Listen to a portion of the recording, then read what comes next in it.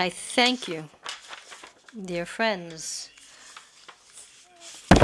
First of all, I'd also like to thank all the international organizations like the United Nations, Amnesty International,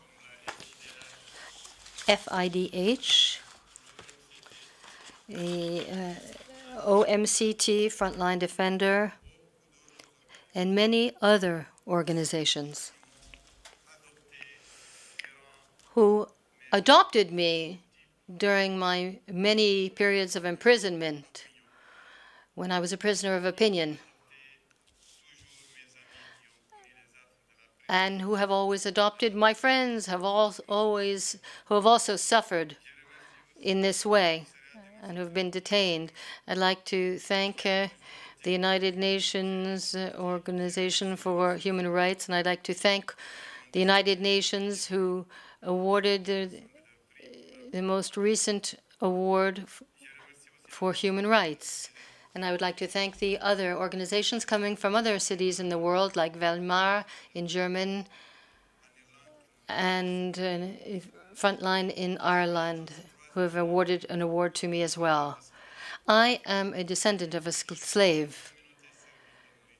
I am from the servile community of Mauritania that make up 50% of the population in Mauritania, who are constrained. That is 20% out of the 50%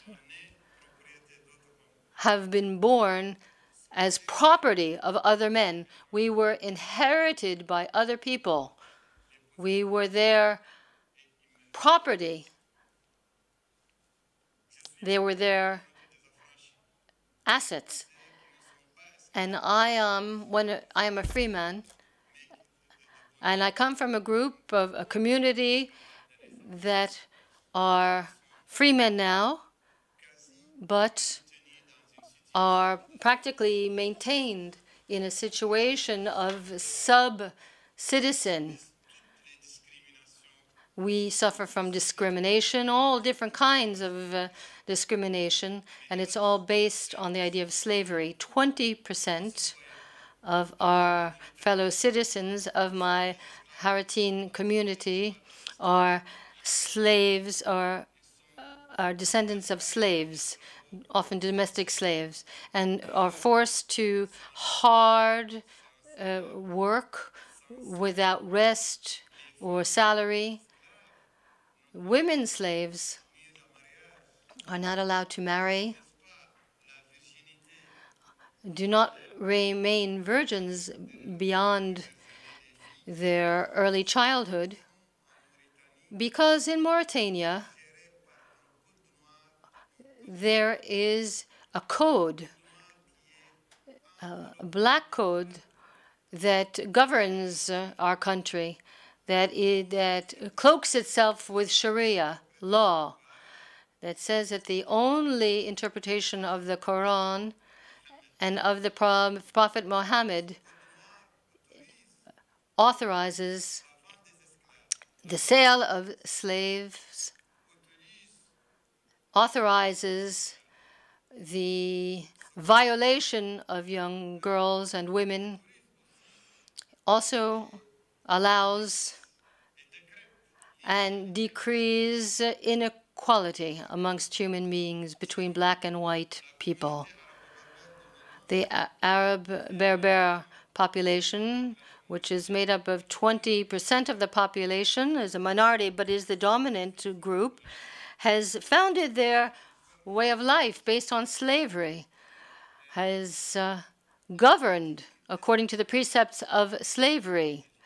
Slavery is ever present in their life. 20% of the population are not allowed to have identity papers and are not allowed to travel, don't know their own parents. They don't know who their fathers and mothers are. This 20% of the population are made up of women and slaves. There is a state racism that has become institutionalized, that has caused pogroms, purges, bloody purges, collective murders murdering of the black population, of different groups like Olaf and the Bambala. So there are thousands of people in Senegal and Mali are involved in hanging and murders of those who dare to demonstrate against slavery. Now, with my friends, I founded an organization, IRA, the Resurgence of the Abolitionist Movement in Mauritania, and it was immediately prohibited, and we were imprisoned many times. 27th of April 2012, in a voluntary act of protest against the continuation of slavery and its practices, in an act that represents depriving me of my right to think, to speak freely. I offered publicly and symbolically examples of the black code that justifies racism, of slavery, of this code of slavery in Mauritania. And the reaction of the government was to close down the neighborhood that I live in, a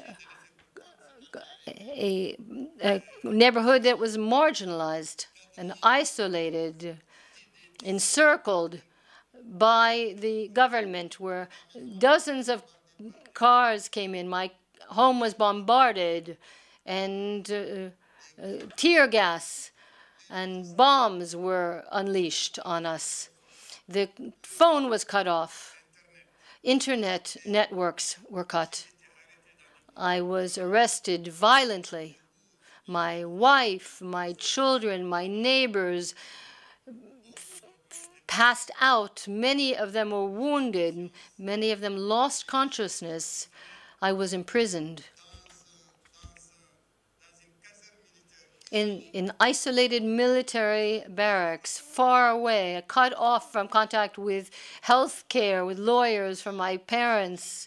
The head of state, in his Council of Ministers, decreed that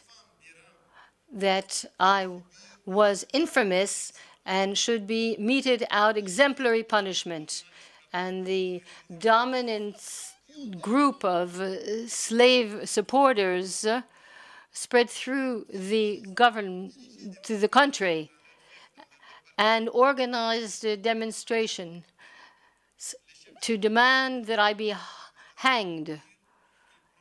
And they promised that I would be hanged and that I deserved to die. And the government convened all the ministers who were accredited in Nouakchott that was transmitted on television.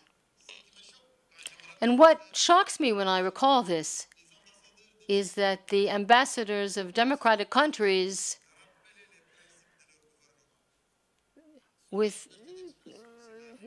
did not speak up about freedom of speech or of worship in their own countries. They remained silent. I recall as well that we were isolated and we were kept in difficult living conditions, and there were TV programs that were transmitted talking about how I was going to be hanged. And I was told not to react. It'll be a gift to the government. This is going, and they said on television, we will kill him as like we kill a cat. My wife, my children were all watching this. And this violence is atrocious. The violence inflicted by the dominant class on the more vulnerable group, on those who have no power, on those who are unable to defend themselves. The only response by the government to the reaction by the international organizations was to enact laws, to ratify all the UN conventions.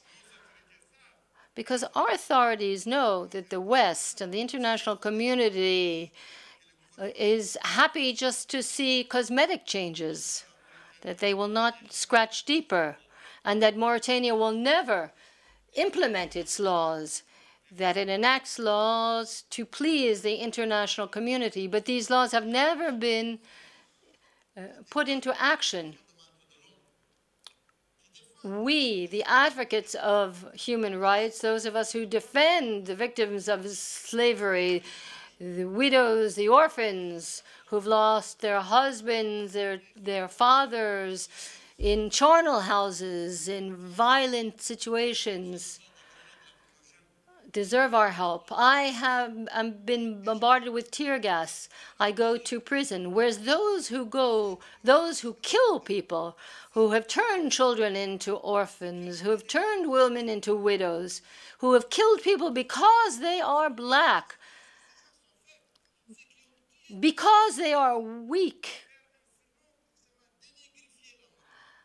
so that they can remove blacks from the country. These people are in high positions. These people are officials. These people deal with the democratic governments in the world, in the Western world.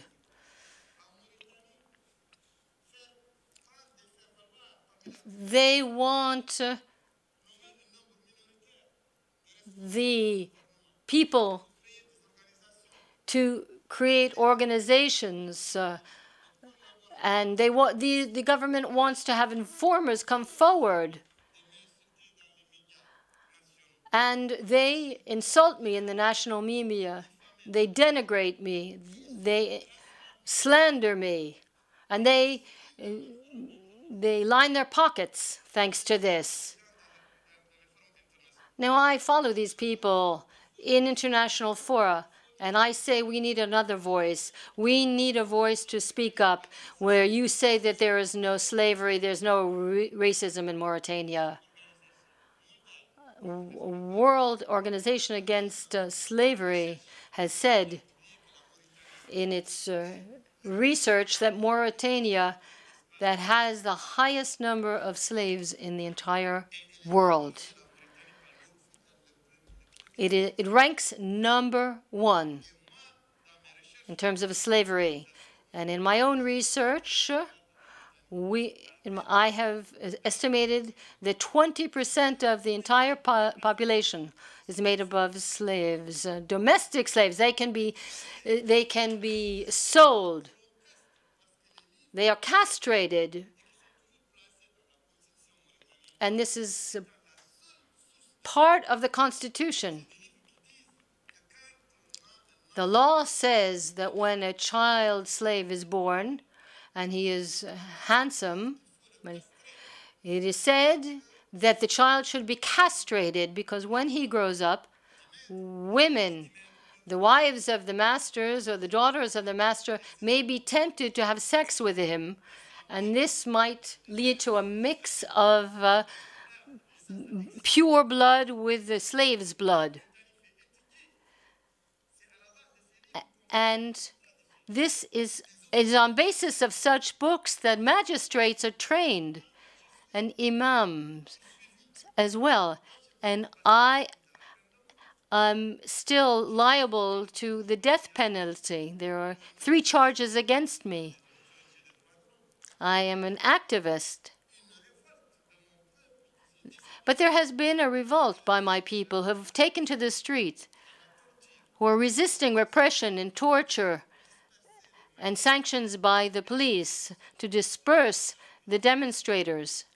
But the courts acquitted me, because in Mauritania, you cannot be, it is not a crime to burn books. But the court put me in prison once again. I was detained, and I was charged with being an apostate,